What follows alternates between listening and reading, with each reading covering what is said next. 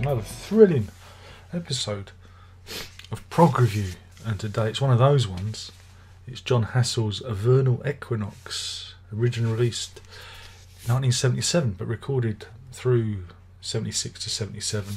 It's his debut, and this is the first reissue in something like 40 years on Hassell's Ndaya, I can't say it, Ndaya imprint. And this is, like I say, it's his debut, and it was released on the 23rd of March, which was the Vernal Equinox.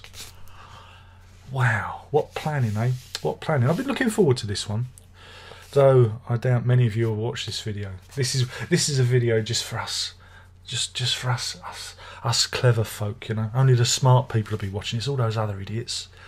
All those other idiots will be watching on our Pink Floyd reviews.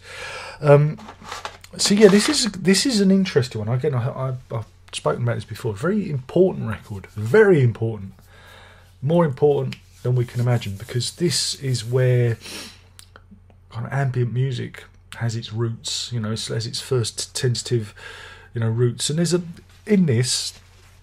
I'll show you it. That's the front. That's the back. We get a nice inner sleeve. See, the Ode to John Hassell by Brian Eno, which is an essay that was taken from an article in The Guardian from 2007. I hope he's got the rights to reprint that. And then there's this, which again you can see the original mixing tapes that they've got. Do you want to have a look at the vinyl as well? Should we do that? Should we turn it into a mini unboxing as well? Why not? And there's the vinyl, but I've ruined it because I've touched it. But my copy's unique. Why so? How is your copy unique? Because I got a limited edition one, which came with a print of the artwork, which is nice. And I've just kept it in there. It also comes with a CD. Oh, this has all gone a bit wrong. Wait a minute. Talk amongst yourselves. I'm going to regret getting that out. Wait a minute. Oh, what a pro. I think there's also a CD in there as well. Isn't there a CD? Oh no, maybe there isn't.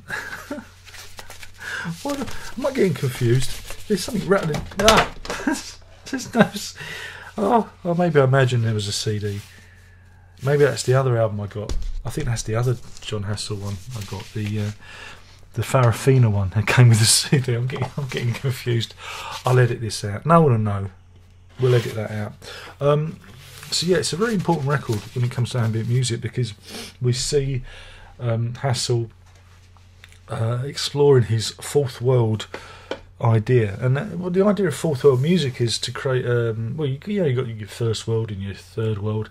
A fourth world was like combining elements of everything to create a whole new genre, subgenre of world music, and he does this by treating his trumpet noises, again using various, I don't know, trickery, electronics, I don't know, I wasn't there, to transform his playing.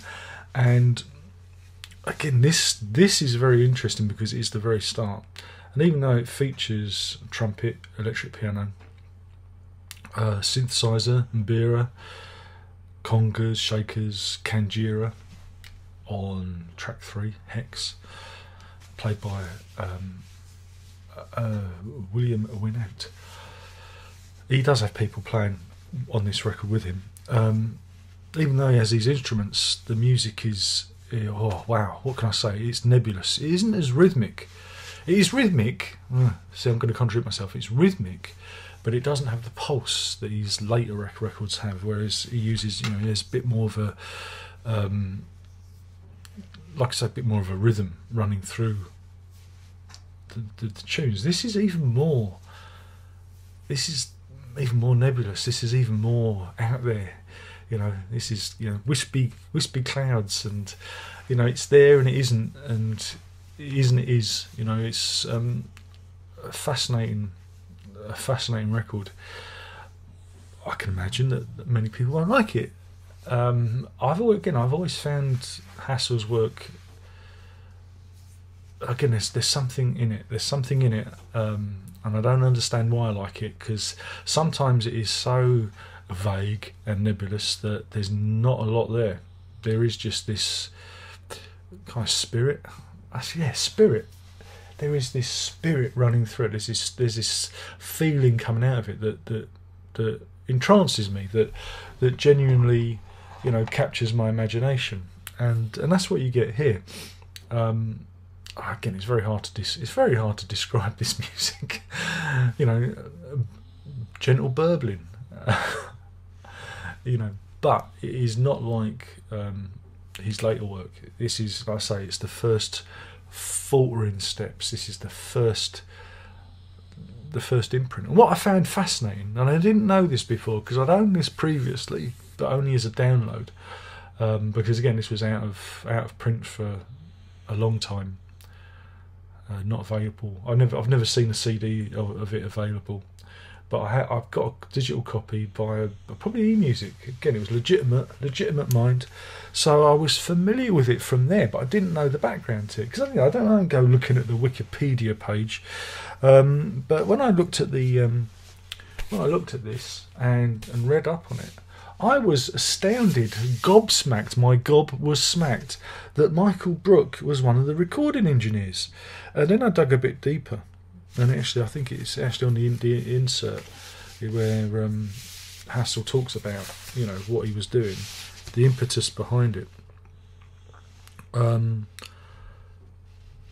Michael Brook was one of his students, and you know, one thing led to another, and you know, Brooks brought in to, you know, help record the record. Again, it was with a couple of all the people that he knew. You know, it's like I said, a very homespun kind of recording from what I've read about it, and I didn't know that until buying the record, seeing Michael Brook's name there, and digging a bit deeper. I found out, you know, I know they were connected. I know Michael Brook, you know, and John Hassell were connected, and you know, I didn't realise that Michael Brook's influence goes back to 1977. That was astounding. I was thinking like later on, I was thinking more 80s, you know, 81, 82 with Eno and whatnot. But so yeah, it was quite a shock to find out that Brook was involved in all this. So you've got to go and listen to it. That's your homework. You go and listen to this record because it is an important marker in the whole ambient field. I don't think Eno. I think again, Eno talks about his debt to Hassell. I think again, if you listen to this, you can hear where Eno got some of his rhythmic and production ideas from. It's here, and you know, I'd love to have been a fly on the wall. You know, again, I find this stuff absolutely fascinating because you wonder where it comes from. You know, you can hear the influences of other musics, but he's done such a great job of creating something wholly new and original. And this is 1977, and you put it on, and it sounds like it was recorded yesterday. There's no indicator that this was an album that's 40 years, nearly 50. Yeah, 50 years, 45 years old. And again, absolutely gobsmackingly good. It's a fascinating record. But then the Hassell stuff always is. There's always something in there that, you know, that gets you wondering. So yeah, do check it out. Very important record. Again, not for everyone. It's a record that, you know, that some would probably roll their eyes at and go, oh, what a load of pretentious tosh. Yes, I agree. I totally agree. But like I said, there's something in it. And I find it, again, transportative. It takes me somewhere else. And that's a good thing. And there should be more music like this. So yeah, we've been talking about John Hassell, his first album, Vernal Equinox, which again was originally released back in 1977. And this year, the year of our Lord 2020, probably the last year on Earth, the apocalypse and everything. We'll look back on this and go, COVID-19, what was that? I've updated this video, but yeah, if you do need to check it out. Do go, and I'm going to be utterly and totally biased and give this 5 toucan oceans out of 5. That's 5 toucan oceans out of 5, and it's a lovely reissue. Sounds fantastic, and that's it. That's all I've got to say. Next, we're doing the Brothers Eno and their new record, which again I don't expect anyone to watch either. So join me for that one. There's only one more thing left to say. By now you know what that is, and that is prog on.